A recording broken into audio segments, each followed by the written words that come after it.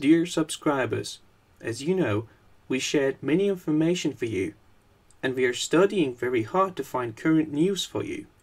However, I cannot use this channel for future. Please follow our new channel called as Daily News Report and watch our video to support us.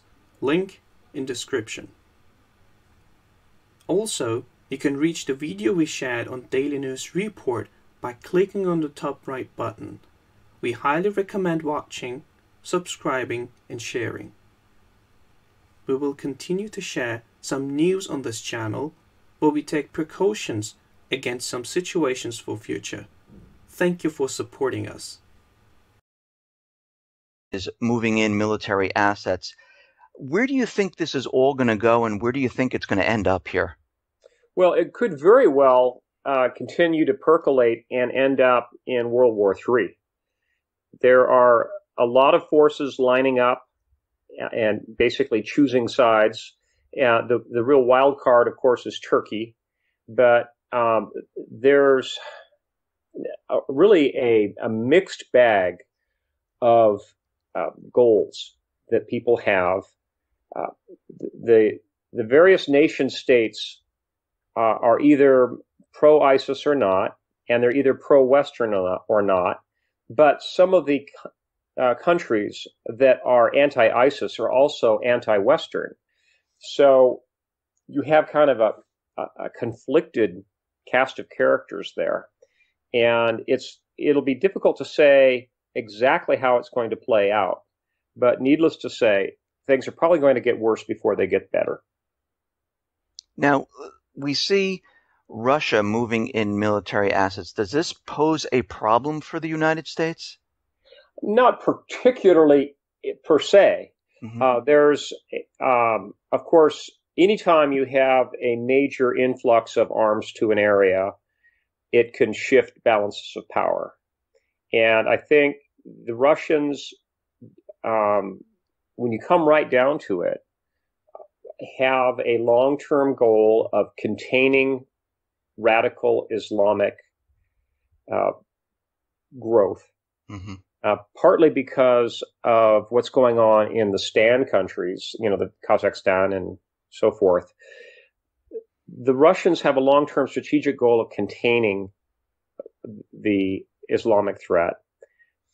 There's a number of things behind that. One is they only have a few warm water ports, and if they get out, to get out into the Mediterranean, they need to control those ports, and they're not even particularly good ports that they have right now. Their long-term goal, really, dating all the way back to the Tsarist days of Tsarist Russia, even before the Soviet Union, is to have several good warm water ports. And the Russians never lose sight of that long-term strategic goal. And they have, over the years, especially back during the days of the Soviet Union, shown a willingness to support various groups if it plays into their long-term goals. And if you look at what's going on in the Ukraine right now, if you look at what's going on in the Stans, if you look at what's going on in Syria, the Russians are going to do what they believe is in their best interest in long term. Comes right down to it. And their whole intelligence apparatus, which started out with the NKVD and then became the KGB, and now is going by a different moniker. Mm-hmm. All of their intelligence apparatus, all of their military force, all of their political maneuvering, all their diplomacy, all plays into that long-term goal. Now, we see, fighting pretty much around the world. We see it in Africa, we see it in the Middle East, we see it up in Eastern Europe and Ukraine, and we see, the U.S. containing China in the Pacific. And lately we've seen strange things in China where we've seen maybe 3 chemical plant explosions at this time. Mm-hmm. And we're seeing the Chinese stock market continually taking a dive. Of course, the corporate media is out there blaming everything on China. It's all China's fault about it, pretty much everything that's been happening. And we're seeing here in the United States the stock market fluctuating. I mean, do you think the 3 chemical plants were a coincidence? That could have been a coincidence. It's really hard to say. It may be just evidence that one or more industries may have been ramping up quicker than they should have, and they left safety considerations behind. And let's face it, Chinese safety standards are not like they are in the West. This is not the first time they've had major accidents or major spills, for example. Mm-hmm. So I don't take a conspiratorial view that those 3 explosions were evidence of some machinations against Chinese expansion, for example. More likely, it was just a case of moving too quickly down the road to large-scale production industrialization. So, but to get back to this whole strategic thing, mm-hmm. I do believe that one of the long-term threats to the United States will be China. And it's the second largest economy in the world. And eventually, the 2 biggest kids on the block are going to have a fight. It's just human nature. Right.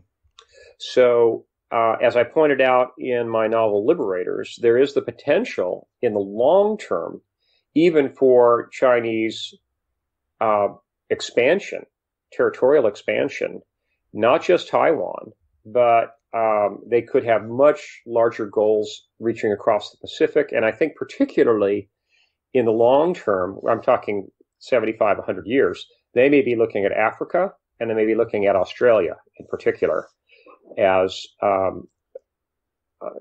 strategic places that they need to expand territorially to secure the raw materials they need to keep their industrial society going. Yeah, and we actually see that today. We see China has made a lot of bilateral trade deals around the world, and also a lot of deals in Africa where they're pouring in billions of dollars into Africa to build their infrastructure, right, and to get to those natural resources. And we're seeing that a lot today. And lately, I mean, we've seen the economies, I mean, not just in China, but throughout Europe and the United States, really starting to break down at this point. I mean, we're seeing the stock market fluctuate up and down. I mean, it reminds me of 2008, 2001, and 1929 in the summer when we had the market fluctuate up and down. I mean, do you see right now problems in the economy? Do you see that we're headed towards something terrible? I think so. We have really the empty shell of an economy in the United States. Our industrial base is essentially gone. We've transitioned to more or less a service economy. We've built up mountains of debt, both consumer debt and sovereign debt, nation state debt. And eventually those debts are going to have to be repaid. So I think that inevitably there's going to be a major economic break that takes place. But I wouldn't put it past the powers that be to continue pushing the economy along, kicking the can down the street, as they say in the modern parlance, as long as they possibly can, possibly past the next presidential election before they let things fall apart. But at some point, they're going to have to fall apart because for many years, they've had the policy of ZIRP, the zero interest rate policy. And ZIRP is about as an artificial and economic environment as you can get. It borders on Mussolini-style economics. And you can't maintain ZIRP indefinitely. And if and when interest rates do turn, and they will, I believe, we're going to see a massive contraction in the U.S. economy. You'll see massive layoffs. You'll see a sharp decline in equities. You'll see huge fluctuations in the bond market.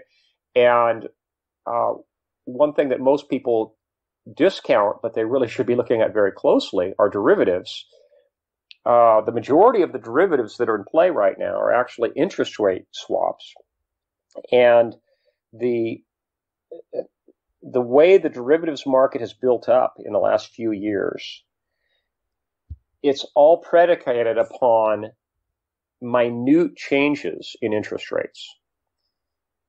We're talking just a couple of basis points is the way they're making their money right now and hedging their bets.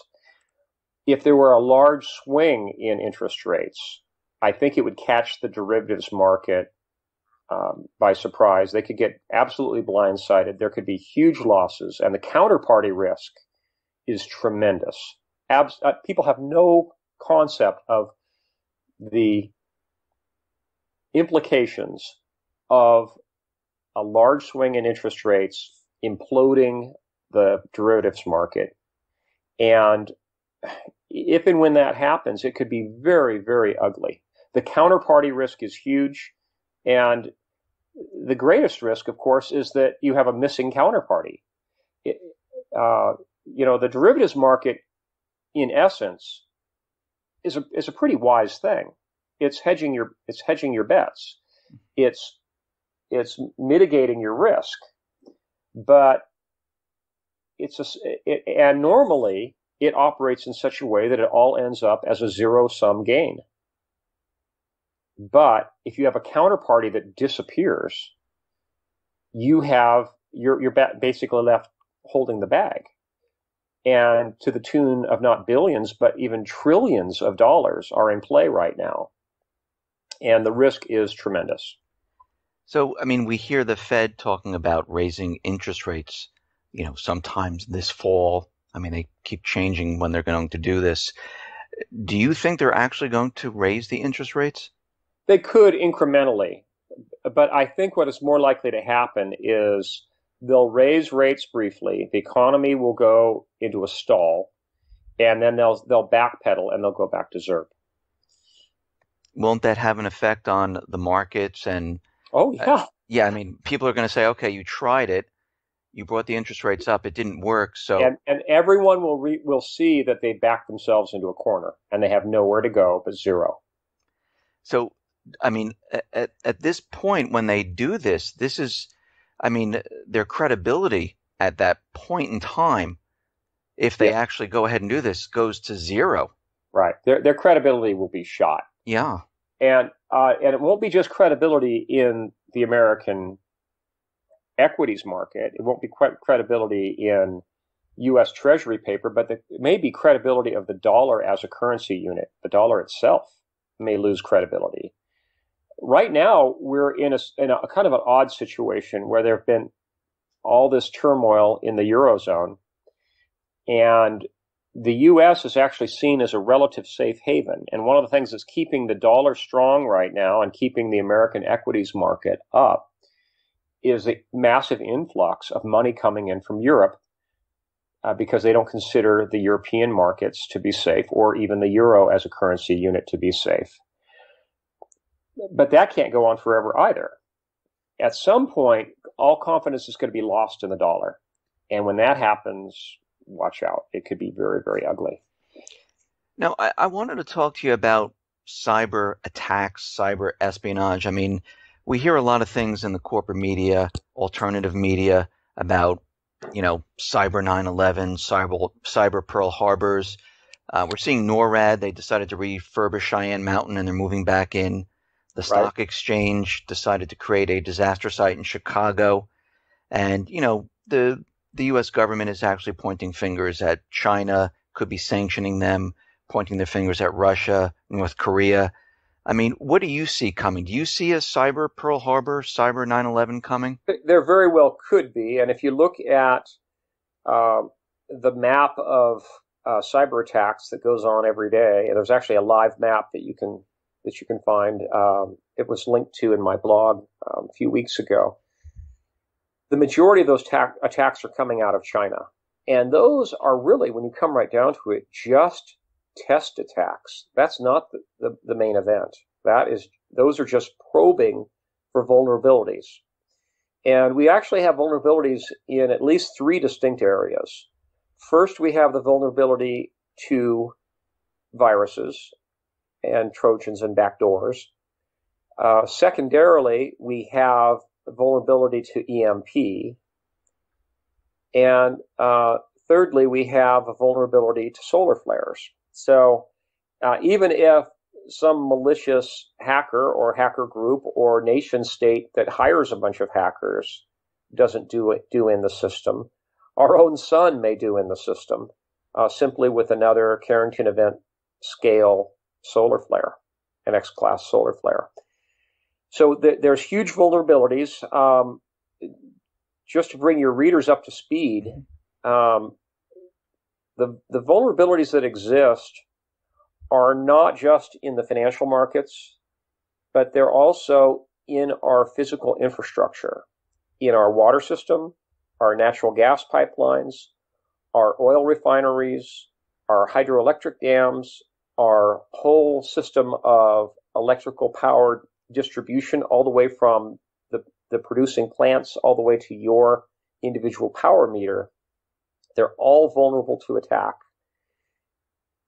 What's happened is back in the 1950s and the 1960s, when they first automated these systems, they didn't even envision hacking.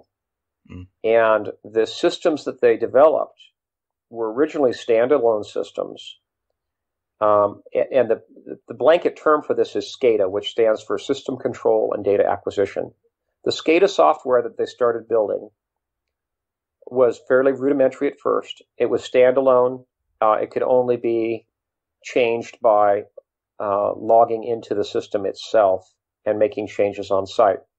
Then they added a dial-up modem layer of communications to that system.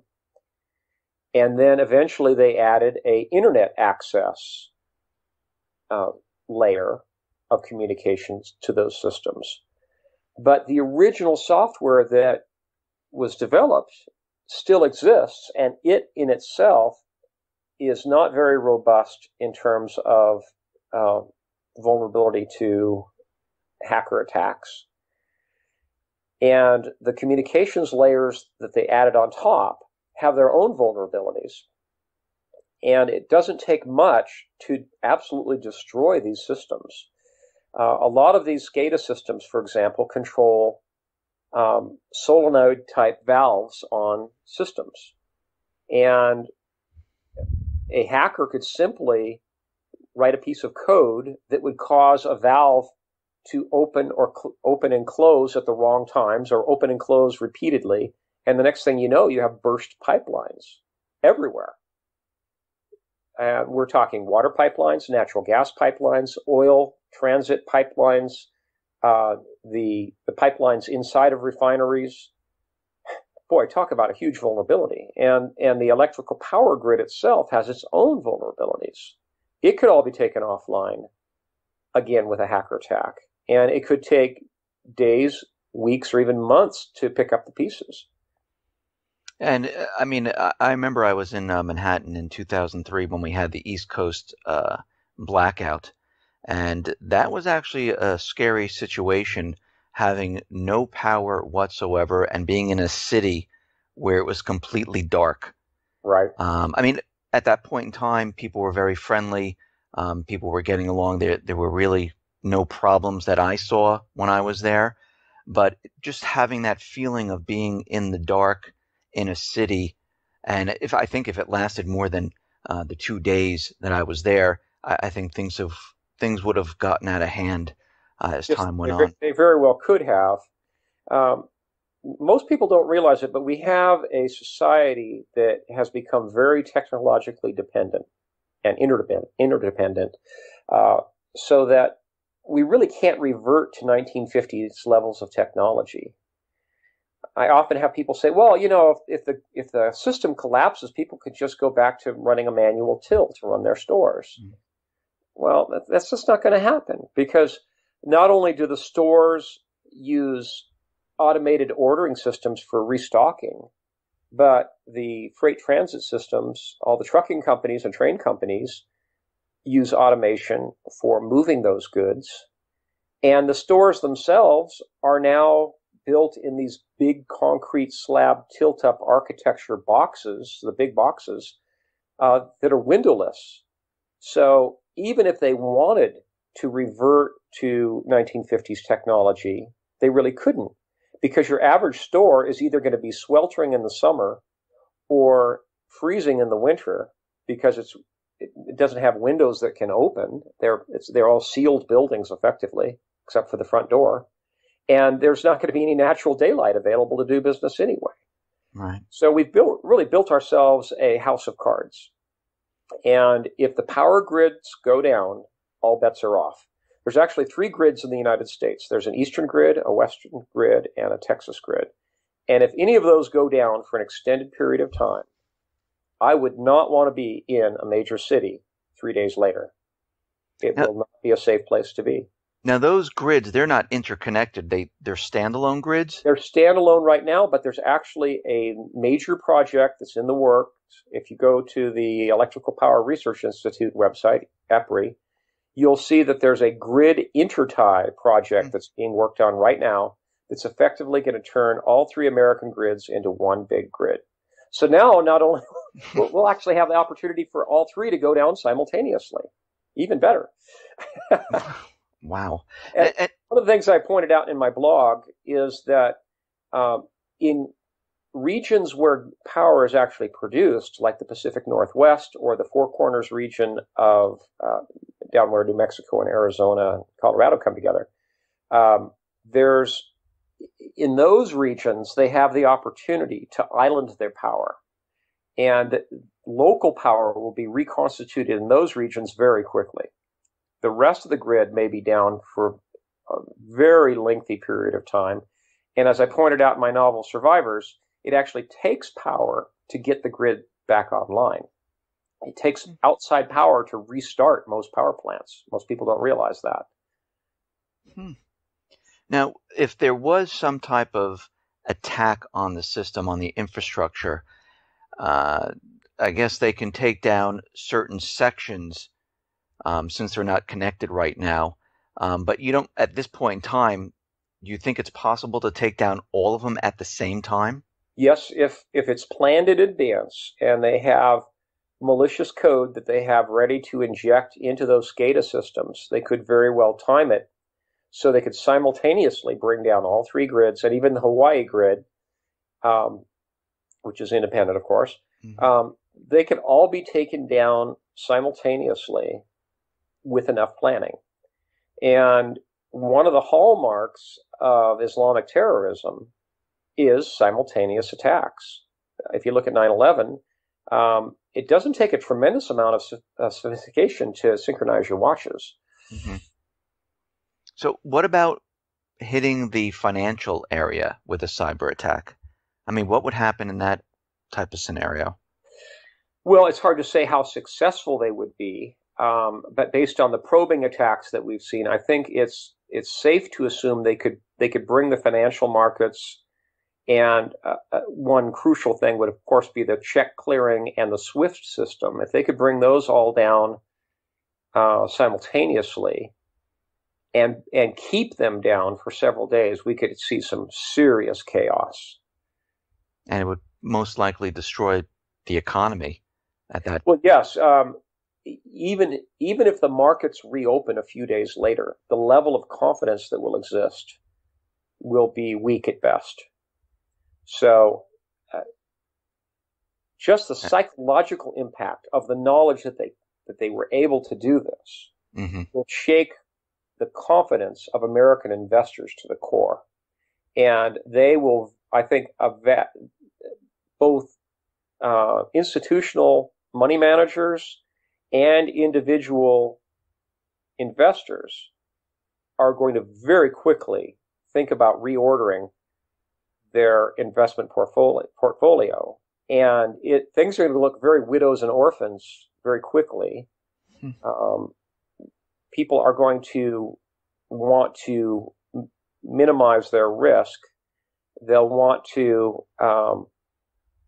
get into tangibles. They'll want to focus on stocks that have inherent value, not just cyber value. So I would not want to be on the board of directors of Yahoo or Google or Facebook when all this happens. I would much rather be on the board of General Mills or Coleman Industries, because I think that's where people are going to be putting their money into companies that actually produce tangible products that consumers are going to need no matter what. Those are going to be the new widows and orphans kind of stocks. So let's just do this. If there, I mean, we're both agreeing that there's some type of collapse going to come. We just don't know when. Right. How do you think this will unfold? I mean, what will people experience during a collapse situation? Well, if it's a full-scale collapse and the grids stay down for an extended period, it could look a lot like my novel Patriots, where the grids go down and essentially don't come back up. And when that happens, the cities become untenable very quickly because of the long chains of supply, the population density, the lack of sanitation. Because, the power goes off for 2 or 3 days. That means the water's going to go off too, because most people don't realize it, but we no longer have many gravity-fed civic water systems in the United States. In the old days, probably 20 or 30% of the systems were gravity-fed from end to end. They'd start out way up in the mountains, and then they have gravity flow all the way down to the city. And if the power grid went down, it would have made a difference. But now we have systems that have pumps everywhere, and where, especially in places like the Midwest, where you're pumping water up to these gravity tanks, and then you have gravity flow back down. But even in the systems that were previously gravity flow from end to end, they, because of the EPA's standards on water clarity, they have these what they call turbidity standards for the water. They require all the water to be pumped through filtration systems. And they have physically set up these systems where the water they can't bypass the pumps and the filters. The water systems are set up with the assumption that the grid power will always be there, or will be shortly be restored if there's an outage. So even if they wanted to, they couldn't revert to gravity flow from end to end. Not without a lot of physical rework we're talking some really large pipes. We're talking 24-inch diameter pipes. You don't just switch those around in the matter of a day or two. So when the power grids go down, the water system will go down. When the water system goes down, people will not only not have drinking water, but their toilets won't flush, and it's going to be a public health nightmare. At least in third world countries, people have the common sense to, dig outhouses and not foul the water upstream from them. We have a very urbanized society that has basically no clue about how to live in third world living standards. And it's going to be a public health nightmare. We're going to see outbreaks of all sorts of diseases very quickly if we have a situation where the toilets aren't flushing. And how are people going to get food, drinking water? I mean, how are they going to survive through this? Well, in the big cities, a lot of them simply won't, especially in the Northeast, for example, where if this were to happen, say, in the fall or the winter, by the next spring, you could see a 50% die-off of the population. There's simply too many people in too little space who are too dependent on the system. And you have just a huge cascade of vulnerabilities that are going to come into play. You've got a huge number of people that are dependent upon medical oxygen and insulin and CPAP machines and heart medicines and antipsychotic drugs and everything else. You've got the whole medical aspect. you've got the physical transport of food, and if that breaks down for more than a week, most families don't have more than 3 or 4 days worth of food on hand. So you're going to see massive rioting, looting going on in the big cities. And if the looting gets bad enough, the truckers won't feel safe even driving food into the cities. So the cities will effectively just implode. And when they do, that's going to mean huge outpourings of refugees from the big cities into the larger countryside, and that's going to have a whole cascade of effects as well, all of its own, because you're going to have it's the inverse square law. You've got that huge mass of population going out into the wider countryside, and the suburbs are going to get hit first, and then the countryside. And conceivably, we could see a complete breakdown of law and order and absolute chaos for an extended period of time until there is a die-off of population. And that's what I described in my novel Founders. We could see a huge depopulation, primarily in the cities. The safest places are going to be in very rural, food-producing regions with independent power that are well removed from the major population centers. And that's one reason why I've encouraged all the readers of my blog to move to the inland Northwest, because I consider it to be geographically the safest place to be in the event of a major socioeconomic collapse.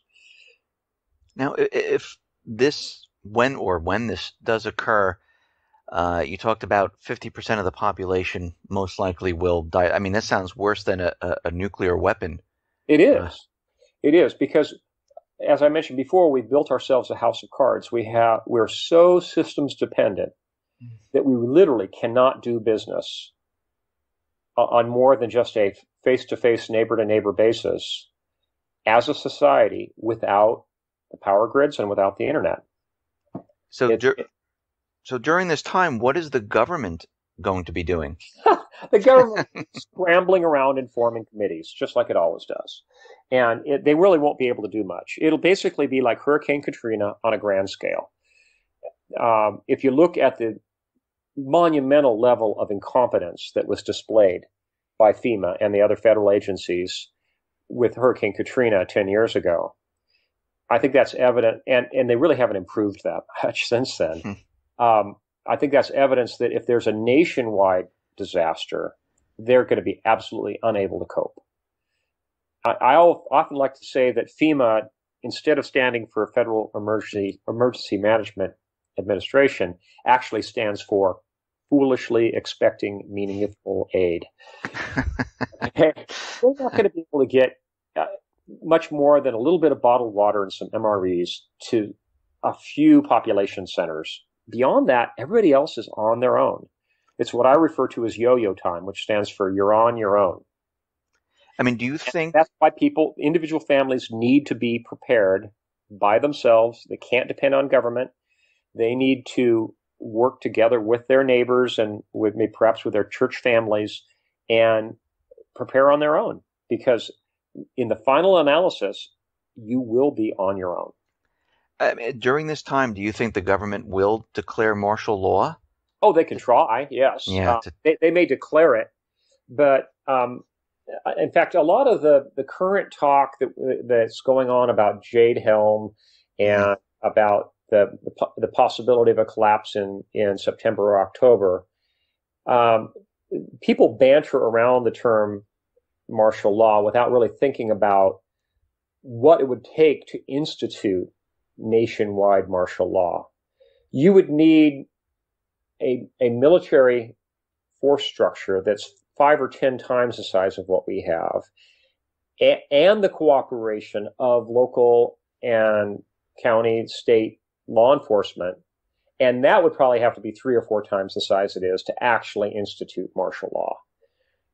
With the military forces that are available, I would say at most they could institute martial law in 4 or 5 major U.S. cities. Beyond that, there just isn't the force structure available. So they may want martial law. They may want to try to shut down the interstate highways and leave them only open to the truckers, for example. But it's not going to happen. Mm. So let me ask you, what should people do right now to prepare for what is coming? Well, first they need to pray. They need to get right with God. I'm a Christian, and I think that's very important. But beyond that, I think it's important that they sit down and kind of make a list of lists. In fact, at my website, I've got a spreadsheet that people can click on in the left-hand bar titled List of Lists. People need to think about their own particular situations, their particular stage of life, and where, especially where they live geographically and in terms of climate, and plan accordingly. You know, the preparations that someone needs to make in Maine versus Florida are going to be radically different in terms of how much fuel you need to store, cold weather clothing, all that sort of thing, and your expectations for gardening, whether or not you're going to need greenhouses, and so on. So you need to plan according to your climate, your own particular stage of life. If you need to be near a major medical center, obviously you're not going to move out in the middle of nowhere. But you just need to sit down, dispassionately think about what are my highest priorities. Water should obviously be at the very top of the list. Every family needs to at least have a good quality water filter. Because again, there may be a public health crisis, and if you're going to be drawing water from open sources and your foolish neighbors are defecating in or near those open water sources, you need to be able to treat that water so it'll be safe to drink. So how many weeks or days or months should someone have food? Well, I always look at 2 years as a baseline. Okay. For my own family, we actually have a 5 or 6 year supply, and that's not even including what our own garden produces and what we'll have from our livestock. We raise cattle and we have chickens and the whole panoply. I think it's important that people have at least a 2 year supply of food on hand and have a plan for relocating in a hurry, for bugging out, as we call it, so that you can basically beat the rush and get out of the big cities before all the freeways turn into permanent parking lots. Because once cars start to run out of gas, there's going to be the world's largest traffic jam, and it'll only eventually be cleared with, heavy equipment. So you need to be ahead of that rush, getting out of the big cities.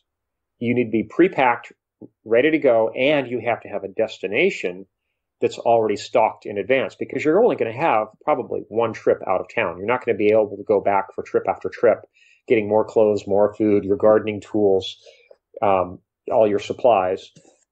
They're going to have to be pre-positioned at your retreat site. So if you don't have country cousins, you need to get to know some country friends right away.